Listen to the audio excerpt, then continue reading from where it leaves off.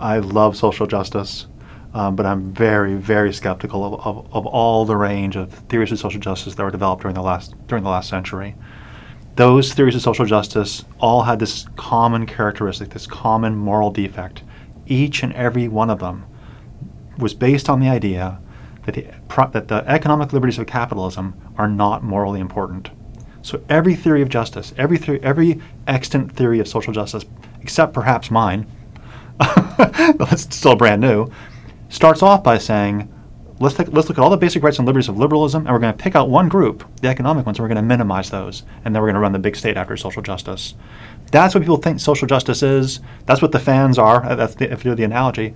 But social justice itself does not require that. It's an open question when we think about a theory of social justice. How weighty should property rights be? Why not make them very weighty and then see what it means to help the poor that way? That's my basic idea.